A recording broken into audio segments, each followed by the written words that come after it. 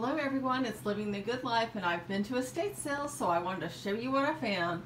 So everything that you're seeing came from a single estate sale with the exception of the landscape. So this was kind of at a semi-private estate sale, and one room was completely dedicated to these oil paintings, and I dug through until I found one and it was $5. So I thought that was kind of neat.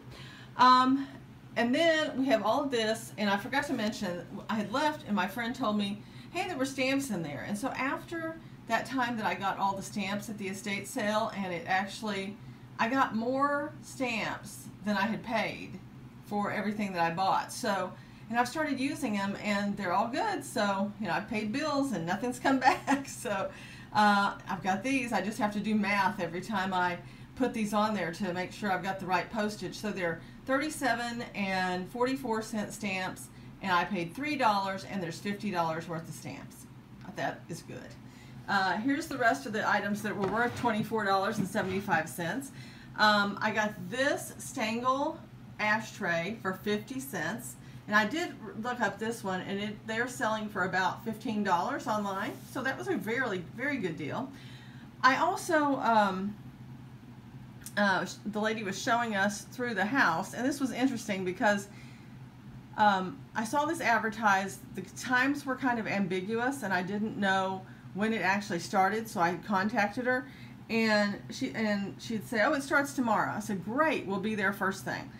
We show up, and it turns out that the lady was confused about what day it started, and it started on Wednesday, and the day was Tuesday. So she let us go ahead and shop, since she had already confirmed with us, which was very nice of her. And we were the only two people there. We were the first people there, so we got first pick, and that's why I have such great stuff. I filled this basket with jewelry, and it was $5. So I'm going to go ahead and cover the basket with you later. Okay. So here we go. I found 2 sterling items. This, of all places, was in the garage. No, it was in the office. My mind is fine. And it says sterling right there in that little circle. And come on, honey, stand up. I'm going to go ahead and weigh it for you. It weighs 78 grams, so that is just like 2.5 ounces. This turns out to be silver plate, I believe, because it says made in the USA and then 700, and I've never heard of 700 silver. It's really heavy, like silver plate. So if y'all know anything, let me know. This, with this and that silver plate creamer was $5. So 5 and 5. So that one is 89, almost 90. So almost 3 ounces. Then I found these in the dining room. It's pretty little either jam or mustard pot with a little sterling ferrule around the top there, and that was $5 for the pair, because there's this one as well, and this was really neat. Look at the spoon, really pretty. So $5 for that. And I started, here's some of the jewelry. This is a set by Lisner. The little leaf, and look at that, isn't that pretty?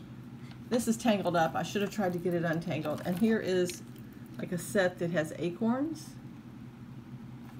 Okay, I'm sorry, it's such a mess there. I should have spent some time undoing it. Then I got all of these Native American pots that are all signed 2 for $1, which was amazing. This one, I'm going to show it to you. I haven't been able to decode all these yet. I'll be doing research. If I find that one of these is a big home run, I'll share it with you later. We have this one. I don't know if you're going to be able to see name on that one. This one says Cindy Lee. It's really easy to read. Navajo. That's good. This one is, I did a little research on this one, but I wasn't able to find. It says Robert Cleto something, Tall Mountain. And I found some of his pots, but it's one of those auction sites that wants you to, you know, pay to be a part of, not quite Worth Point, but something like it. And here is one that's a little different, something New Mexico. Oh, wait a minute, look at this for a minute. Like Corinne Louis Alma, New Mexico, 2001. So they're not old necessarily, but they are fun. Here's some of the jewelry. These are abalone inset earrings. I tested this. It's not gold. Neither is that or that. This is a pretty little vintage bracelet with a little dangle here. These are not sterling. Here's a little leaf earring that I may just wear. Here is a Elgin pocket watch. I hate to try to open anything up because I'm horrible at it. Here's some Masonic pins. They're not gold. Sarah Coventry pin. A mosaic pin. Here are two Christmas tree pins. I am going to, if my friend has her holiday sale again, I may stick a whole bunch of holiday pins in there and see if I can sell them. These are not gold. I tested them, but they sure are pretty. If my ears don't react badly to them, I wear those. Here's a sterling silver thimble. Here was a Sarah Coventry set in its old 1960s, 70s boxes. Look how pretty that pin is. And I didn't realize, but it had the earrings to match in there, so that was neat. Another little bit more of a vintage pin. These are not sterling. That's just a single earring. And this is not sterling either, although it was very bendy. I was hopeful. And then this, I saw this, it was just a box. It was in a box. There were boxes everywhere. They were still setting up.